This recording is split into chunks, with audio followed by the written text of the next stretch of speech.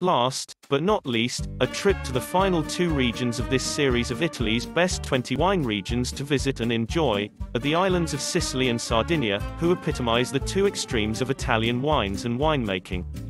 The two islands of Italy are very different to one another in many ways, and yet both produce very high-quality wines. Sicily could be described as the extrovert, with Sardinia being the introvert. So what is it that makes them so different to one another?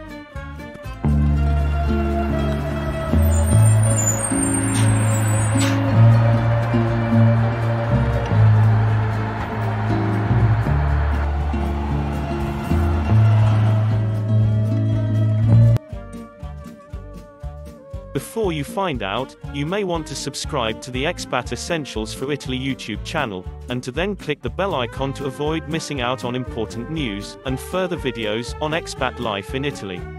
And feel free to share the link and video too. Plus, if you watch the video to the very end, you'll be able to gain access to a special guide that'll make your introduction to La Dolce Vita even sweeter. And as a double bonus, look out for details of a video being released and uploaded to this channel, to help wind up this series of Italy's best 20 wine regions to visit and enjoy. Firstly, although both Sicily and Sardinia are about the same size of about 25,000 square kilometers, Sardinia is less populated with just under 2 million inhabitants compared to over 5 million in Sicily.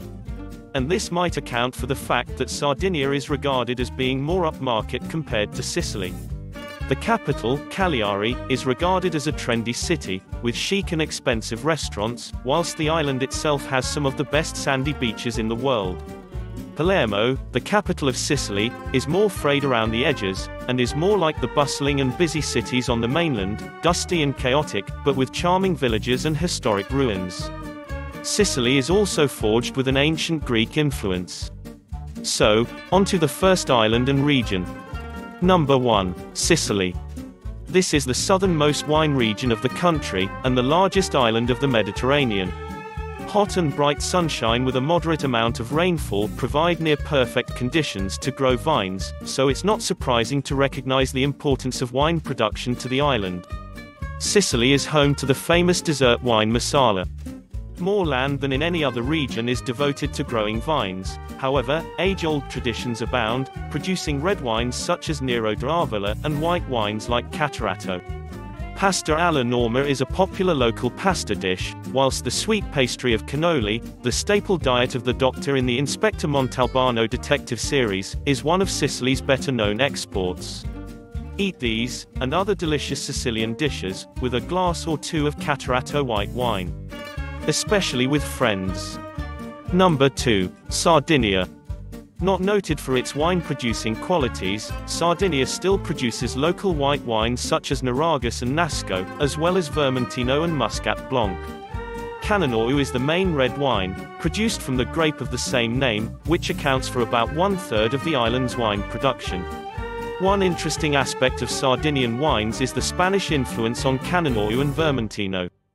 The climate and geography of Sardinia is perfect for producing wines, but the region is a bit laid back in its attitude towards the wine industry. Fish plays a prominent part in the food of Sardinia, so a spaghetti al vongole matched with one of the local Naragus or Nasco white wines goes well. Now for that special guide, entitled, How to Create Your Italian Experience, we referred to earlier.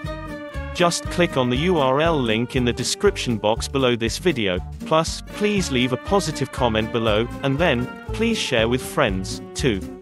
Enjoy!